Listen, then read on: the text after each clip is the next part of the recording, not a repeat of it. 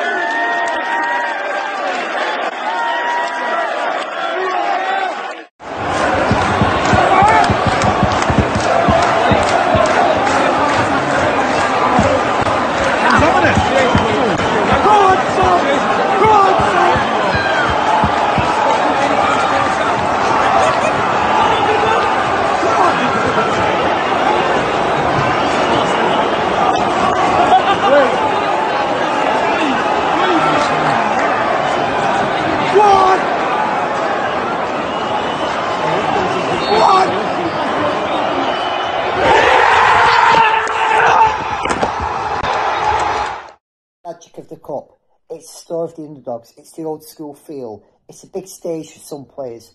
It's about the part-timers, the ones that for one day of the week can forget about the day jobs and become potentially heroes on their own doorstep. It's the lifetime memories. It's the epic cup ties. It's the old school stadiums. It's the soaping pitches. It's the fans all excited. It's FA Cups that put some of these little towns and villages on the map, even if it's just for one day, or creates lifetime legacies. The magic of the cup still exists. For the first round, many fans get excited ahead of the draw. For some of these players, the first round will be their Wembley. It will be playing in front of TV cameras. Despite the modern era of YouTube or Instagram or Twitter, seeing them faces, seeing their own team, seeing themselves score goals on the highlights of ITV and Matchday, it still means something. Paper cups, makeshift FA Cups, bigger followings. Yes, the FA Cup is a big part of English tradition. With the exception of maybe France, other countries' cups do not have the same glamour and appeal as ours do. In Germany, not all the professional clubs playing it. In Spain, it's seeded, where the big smaller teams are always at home. In France, yes, it extends to the French territories, but in England, we have well over 1,000 teams that take part, starting in August. Teams that play at just a very basic level, praying, hoping they can get to that big stage. The FA Cup, for many years, has always been seen as a worldwide cup, something that appeals audiences, TV, global stage. Teams from England love it, but it's also included teams from Scotland, from Wales, and yes, even Ireland. In this year's, we've had teams from Jersey, Guernsey, and the Isle of Man. Whatever people may say, whether big clubs may dismiss it or not, on the day, there is still that epic feel of clubs wanting to create an upset. Upsets can be talked about and remembered for many years to come. It's a welcome distraction from the league. And tomorrow, the FA Cup Round 1 will see 64 ties. Again, every club hoping, wanting, wishing to be in that third round. It's John Parker, Paul Prendergast, also for sending the videos and everyone else who's contributed to it this week. So the history of Tranmere is they're called Tranmere Rovers. They're nicknamed the Rovers. Super White Army. They're founded in 1884, 140 years ago as Belmont FC. They actually play under Wirrals. They're not quite Liverpool. They play at Prenton Park, which holds 16,567. It's one of the better away grounds I've been to with Oldham. The current League Two and the experienced Nigel Atkins is their manager. So their actual honours include 3rd Division North champions 1937 to 38 and Division 3 playoff winners 1991. 4th Division All League 2 runners up 1988 to 89, promoted in 1966 to 67, 75 to 76, and playoff winners 2019, National League playoff winners 2018, the combination champions 1907-08, Lancashire combination 1913-14, Lancashire combination Division 2 promoted 11-12, Football League Cup winners up 1999-2000, Association Members Cup, Football League, EFL Trophy, if you want to call it, or Windscreen Trophy, 1989-90 winners, runners up 1991-2021, Welsh Cup winners 1934-35. Games with Tranmere have been very common over the years. We've beaten them 36 times, drawn 22 and lost 36. The first time we played was in 1935 in Division 3 North and we won 4-1. And then on the 26th of December 1935, Boxing Day, they hold a record, basically, for our record defeat, losing 13-4. Last time we played them was on the 30th of April in 2022 and lost 2-0. It was basically a week after our relegation had been confirmed. They have got a big history, Tranmere. They had a golden team roughly in the early 90s. That's when we first sort of started playing them, commonly FA Cup, League Cup. It seemed like every year we were playing them. It was for 3 years on the bounce. We're all Oldham fans, really. They haven't had a good start to the season and are currently 19th in League 2. There is talks of a takeover, including American star Rihanna, but there's other fans at the moment questioning where they're going to be at the moment. They've been in the National League before, they got out of it, and at the moment, if you look at them, there's 7 points clear of bottom place Morecambe, 6 points clear of Carlisle, so I wouldn't panic just yet. It's too early into the season, but I can see where the fans are coming from. In the 1990s, with Tranmere's most successful period, I said they reached the League Cup final, losing to Leicester in 1999-2000.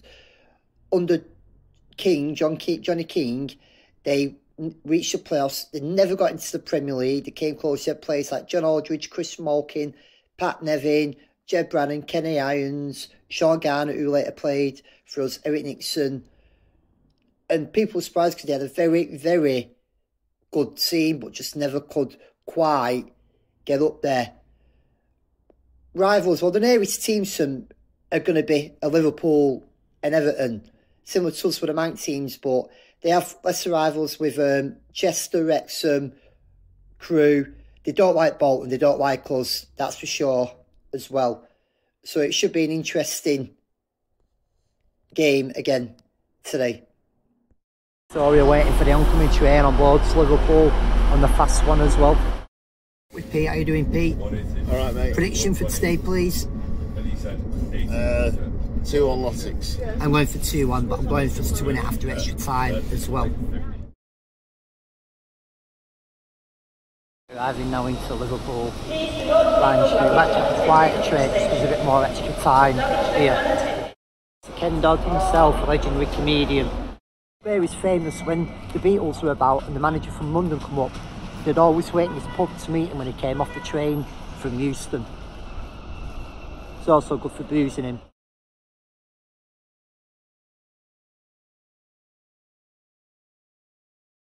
Here at the bombed out church in Liverpool with Armistice Day coming up, it's always important to remember the sacrifice that the armed forces, those who gave their freedom in both world wars, so we could live in a free democratic world today.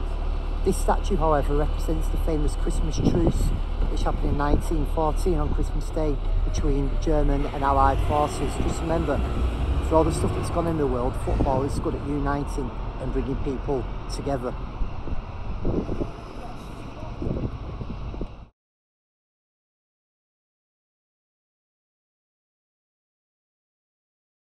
The best served scouse in Liverpool here. Let's find out. Liverpool's traditional dishes here, scouse, but I've gone for cabbage rather than beetroot. It's really lovely, it's a stew dish.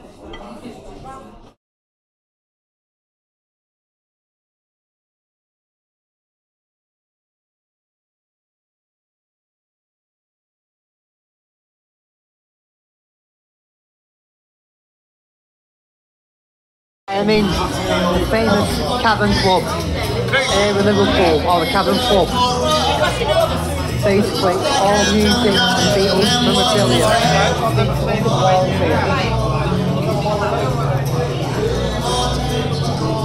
It's a pilgrimage for any music fan, obviously the lighting seats, a beautiful sound, space project.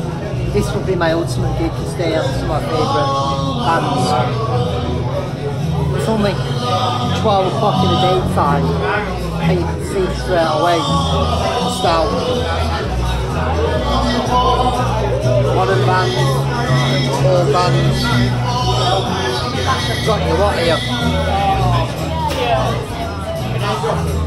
Mr. Bowie. Morning scene, got a shop here. Even a Brazilian football shirt.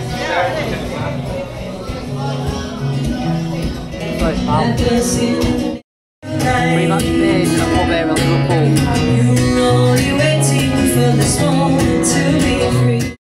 Why the Fab Four and Oasis, two of the best bands in modern music.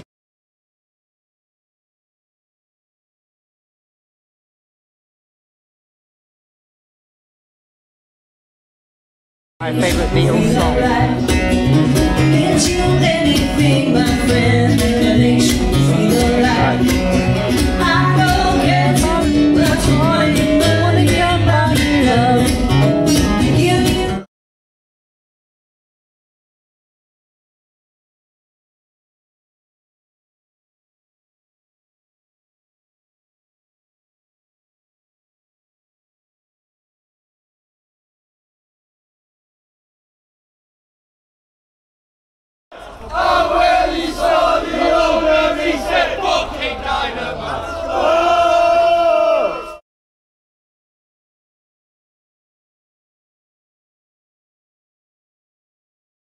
Tranmere away, FA Cup.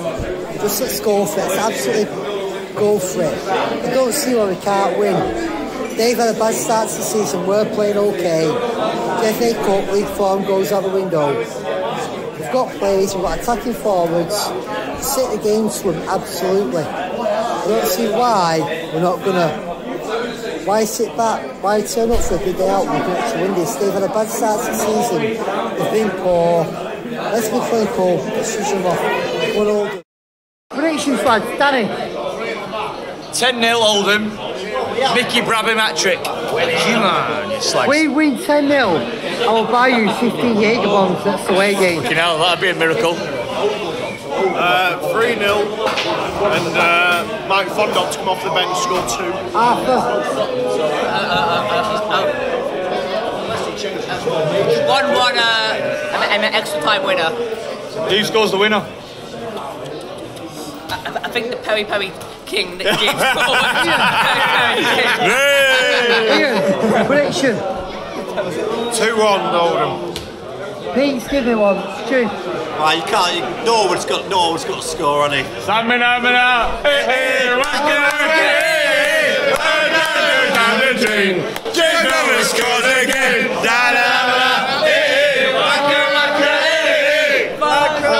What score then, Stu? What score? 2-2, and then it's anyone's game from there. Right. Dave, what score? 3-1 Latics. Simon. 1-0 to Latics. 87th minute, Norwood winner. Brilliant.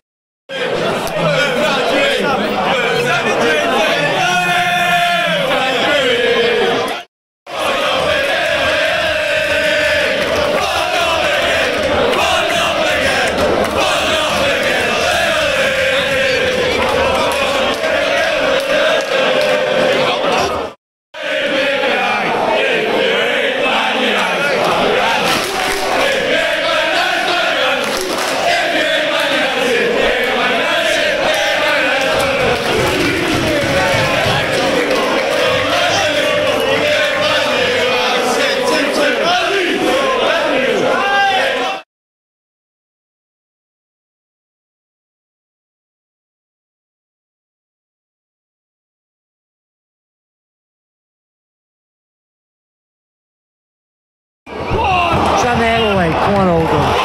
Snap us. Stupid not the goal to concede, 1-0 down, but plenty of time to turn it round. Clear it.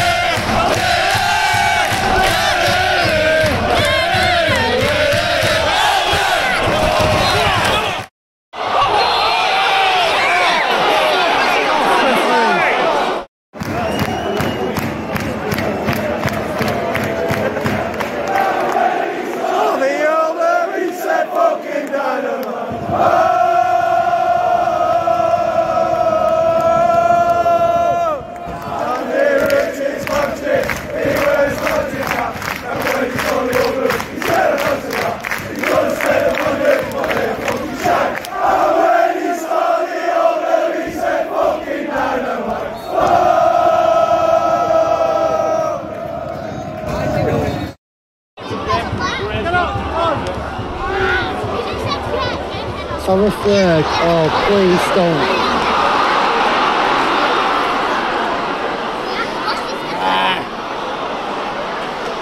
Clearance, well done. Oh. Hey ground, good ground for the goal. No rush now. It's steadily. You look very good.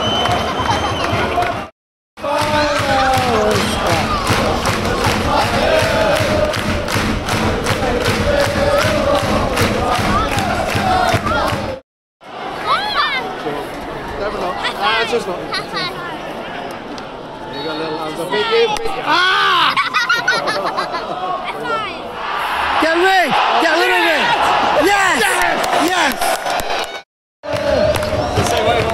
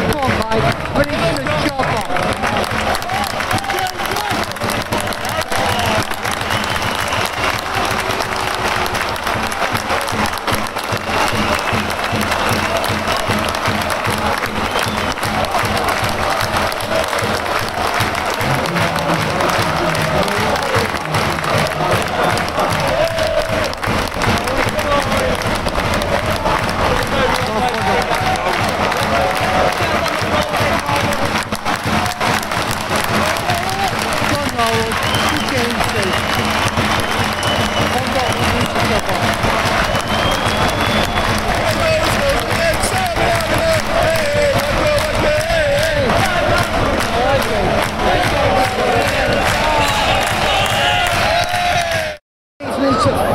Fucking extra time. Just finish your job off. Fund up again! Fund up again.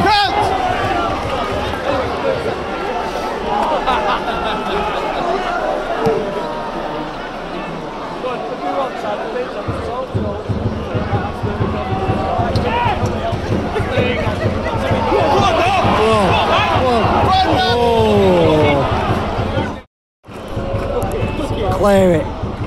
Get rid. Fuck it out. Punt it out.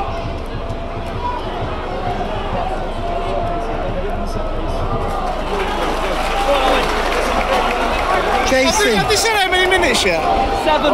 Fuck off. Yeah, 7. That's not even a real number. Hey, get him.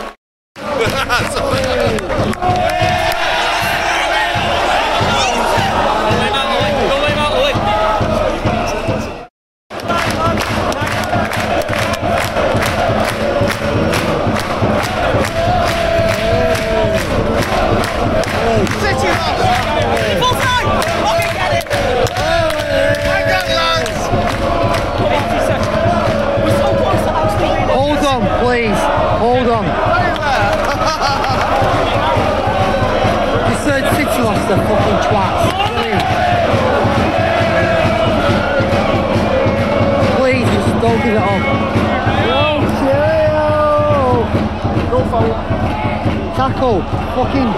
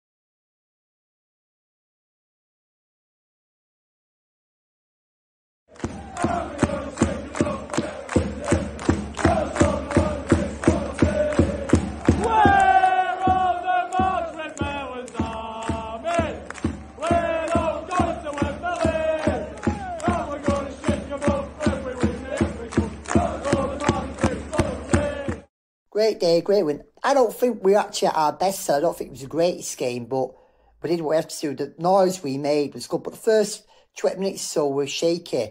But the changes Miller made, especially pushing Lucas more forward, was good because it was clear the setup wasn't working. But switching to a flat back four paid off. And at 4-4-2, we looked better, we were more involved. Credit to Conlon. I thought Conlon, I know he took some stick, but he played really well. Raglan was immense. Kitchen, good lunchtime, played well. Drummond had chances. Yes, I missed Norwood's goal because I'd gone for a pint, but it's one of them. But we completed really well, and the whole team did put a shift in. Norwood put himself about well, took his goal, got a lovely flick on from Lucas, and this is today, was a Norwood, why we like him. The way he scored, the Norwood we got excited about, probably one of his best games in an Oldham shirt. And I'd basically have Norwood and Fondop start against Barnet next week. Yeah, Fondop come on for a camo role. I can understand him being cautious. So what, I saw that starting 11, I said elsewhere, and I worried. We clearly missed Moffat, but we did what we needed to. All the players rose to the occasion. Jez took his goal well. Even if it had deflected, it looked good. It went in, it hit the back of the net, and that's what mattered. Payne played well as well. We were under the impression it weren't starting. Lucas looks to be a good signing, early impressions. I hope he continues it. Also, overall, we got the win. Next round of the cup. But before then, we've got the Wednesday night game with Wolverhampton, which is a free hit. But Saturday away at Barnet is a big game. I've read now the club are putting on an official coach.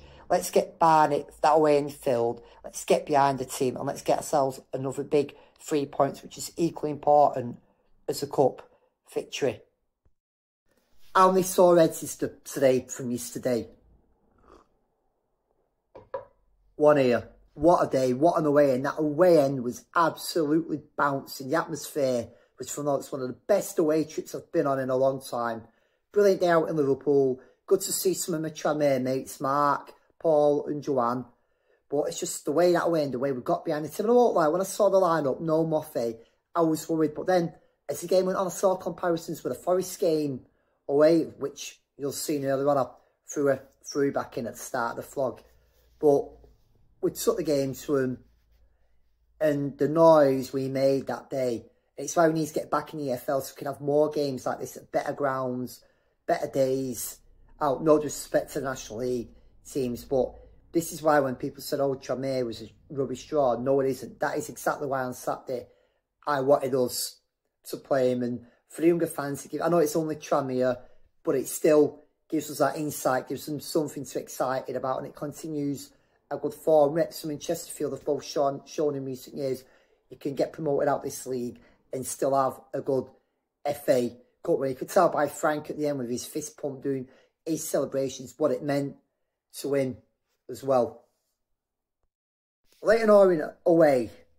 An okay draw. Leyton Orient are struggling at the moment. We'll see the return of ex-Oldham manager and player Rich Wellens. I like Orient away. It's one of my favourite away days. Last time we played them, they showed a lot of solidarity towards us, and we're joining in Get Blue Out protests. Let's not forget Orient themselves had their problems. But I also said it'd be nice when we get back to stay where we can both play football, still give each other a stick, them calling us Northern Monkeys, we call them Cockney Wankers. But I'd have preferred it at home. I said I want a winnable tie, but I'll take that. And if we play like I've been doing and go for it, we've got nothing to lose at all. So a quick look at the results now from the FA Cup. I'm not going to have them all, but well done to Harrogate for knocking out Wrexham. Hard luck Curzon.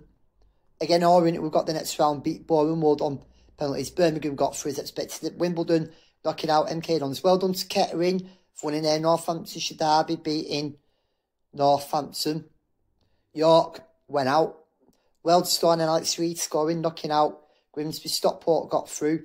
Barnet went out. Dagenham knocked Crewe out. Bristol Rovers beat Western-super-Mare in extra time. Salford shot Shrewsbury. Stevenage knocking Guiseley out on penalties. Halborough knocking out Tonbridge. That was an upset.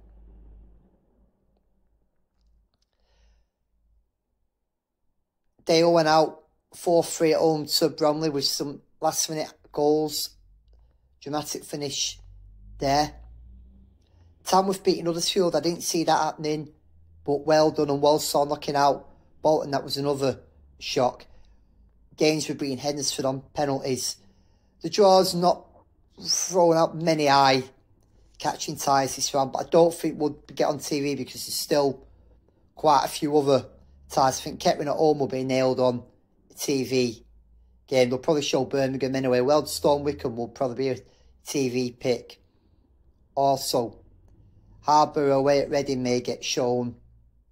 Also, I think we could be a good choice for the highlights. I just hope it's kept on a Saturday or at worst a Friday.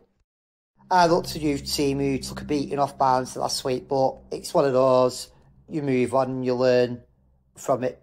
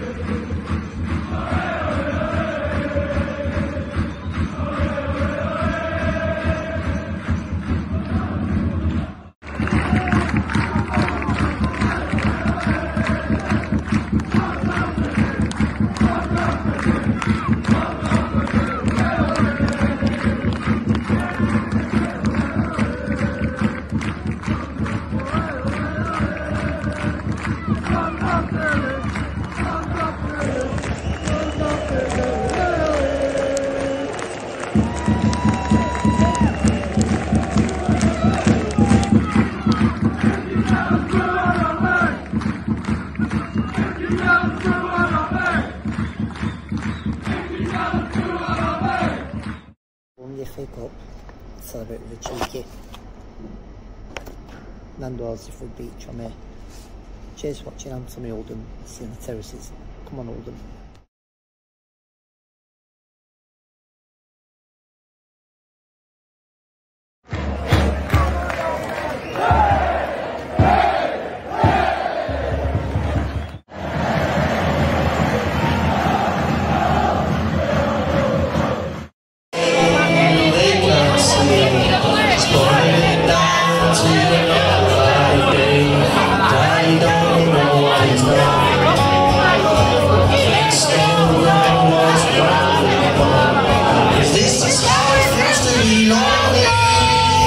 This is how it feels to be small.